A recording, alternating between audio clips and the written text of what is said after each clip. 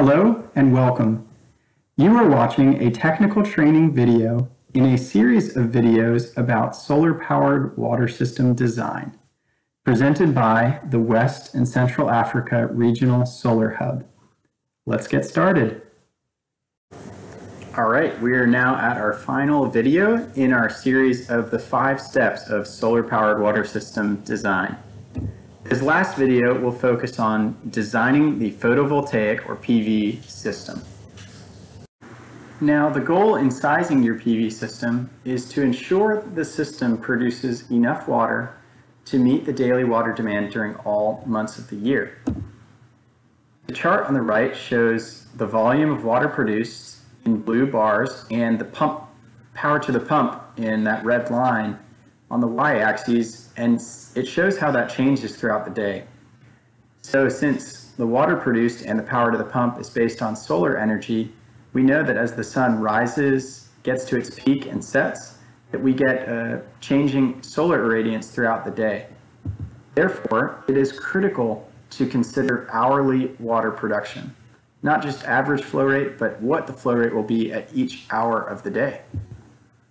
Some risks of not doing this and not designing properly are undersizing the system, in which you won't get enough water to meet the demand, or oversizing, in which you produce too much water and most likely spent too much money, or at least more than you needed to.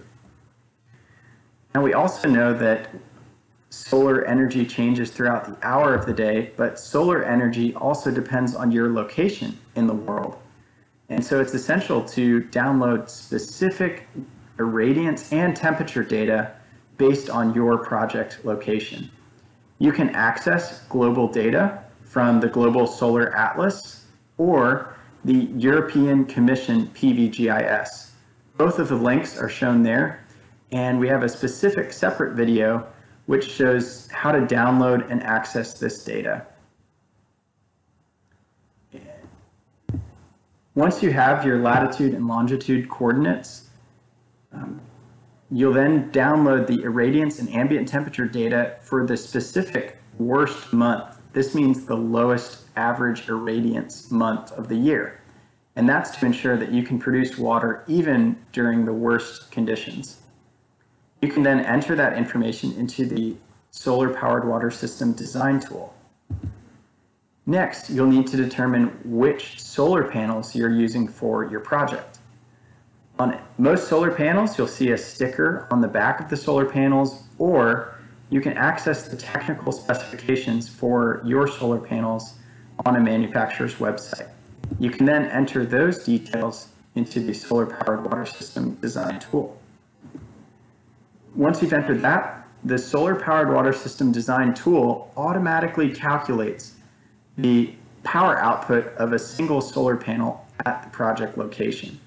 It calculates from irradiance and ambient temperature, the cell temperature, the open circuit voltage, the short circuit current, the maximum power point current, the solar panel power output, and the maximum power point voltage of the panel. So all of these are automatically calculated just based on your inputs of irradiance, ambient temperature, and the solar panel specifications. Now let's take a look at how this information looks in the solar-powered water system design tool. For step 5, we're going to be designing the PV system, and the first part is to account for the location. To do this, we need to know the specific project location coordinates. And once we've gotten these, we can then enter that information into the Global Solar Atlas or PVGIS to get specific project information, such as the lowest irradiance month or the average hourly irradiance and ambient temperature information. And as a reminder, we have a separate video linked below where you can see step-by-step instructions for how to download that information from PVGIS. In this case, we've already done the work to download the information, and we've determined that the worst month for this specific location was December. And we choose this worst month condition to ensure that there is enough water even during the lowest irradiance month of the year. Then we also have irradiance and ambient temperature data for each hour of the day from 6 a.m. until 7 p.m. for both irradiance and ambient temperature data. Then we would enter the panel specifications, either from looking at the sticker on the back of the solar panel that you have available for this project, or by looking on the manufacturer's website to get technical specifications at standard test conditions for your solar panels. Now, once you've entered that, you can see that the spreadsheet automatically calculates the power output of a single solar panel at this project location. Now that we've determined the power output from a single solar panel at this project location, we can ask the question, how do we estimate the number of panels needed? You remember that we chose to use 8 hours per day of solar pumping as an approximation of what we could expect. But if you were in a different location, you might have fewer hours or more hours, depending on the number of peak hours of sunlight that you had for your project location. The chart on the bottom left shows P max in watts as it varies throughout each hour of the day. And then the chart in the middle shows irradiance and P max and the actual values for those throughout each hour of the day. These red squares highlight those peak 8 hours. What we'll then do is find the minimum solar pumping power within those 8 hours. In this case, the lowest value of P max within that highlighted square is 121.9 watts. Then we'll take that power, we'll take the total power required by the pump and divide it by P max at 9 a.m., the circle, which is circled in green. And that gives us the estimated number of panels. So for this example, the power required by the pump, which was determined by looking at the pump curve in step 4, is 1,100 watts. And when we divide 1,100 watts by 121.9 watts, we get approximately 9 panels. But then we might ask the question, how many panels should we put in series? And how many panels should we put in parallel? Remember that wiring panels in series will increase the voltage, while wiring panels in parallel will increase the current, or the amps. Panels are typically wired in series first to maximize the power with the least number of solar panels. When determining the number of panels in series, it is recommended to first maximize the volts without risk of exceeding the pump's maximum allowable voltage, which was 300 volts, and then to optimize amps to meet the power requirements of 1,100 watts, which is necessary for fulfilling the daily water demand.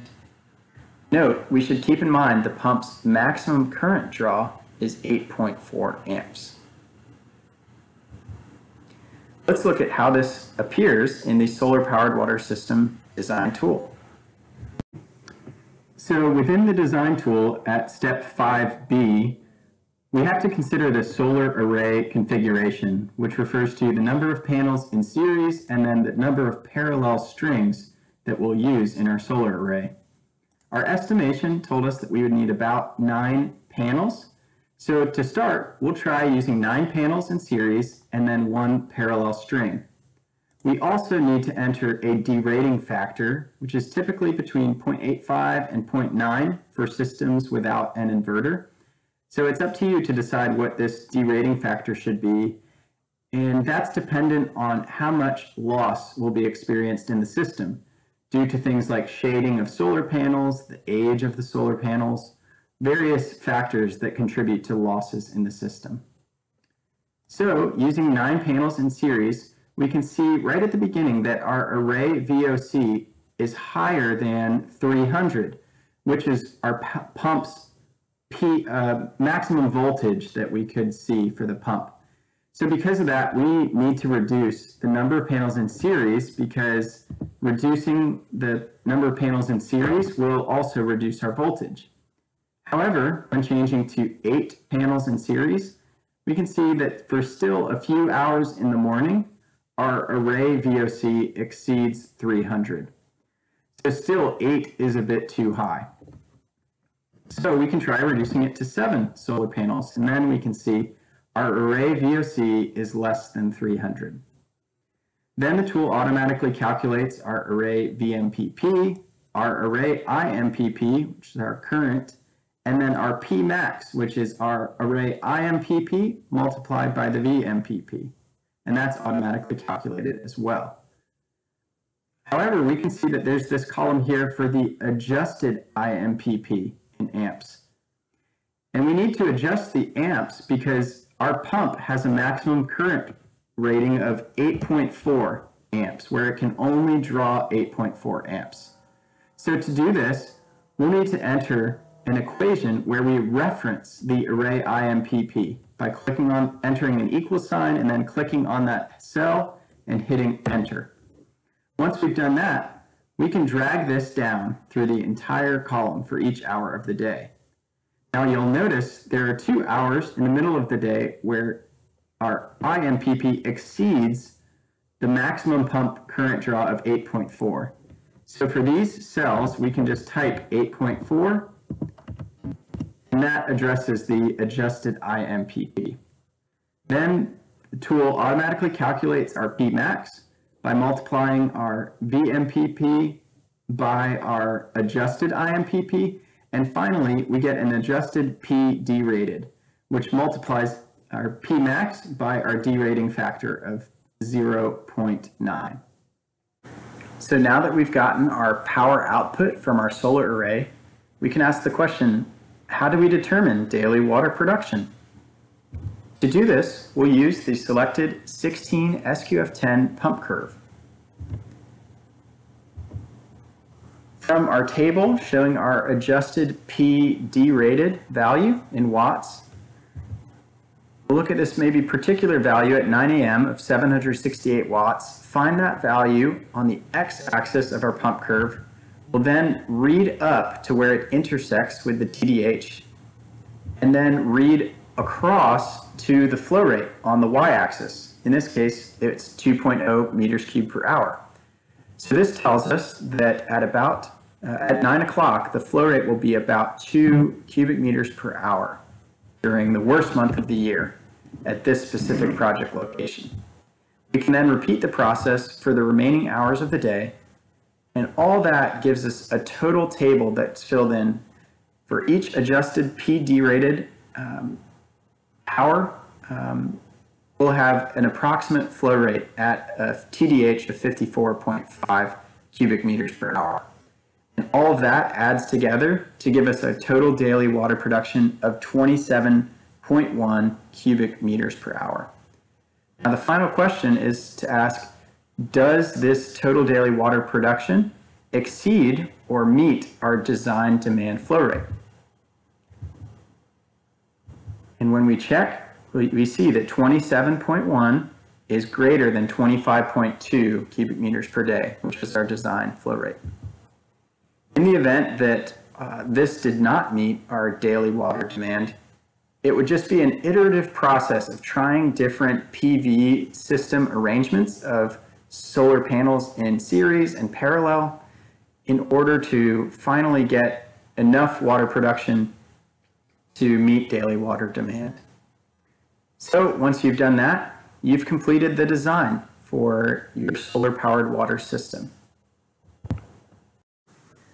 Thank you for watching this quick technical training video about solar-powered water system design presented by the West and Central Africa Regional Solar Hub. If you want to learn more or get assistance with the project you're working on, visit our website at wcarsolarhub.org. Thanks for watching.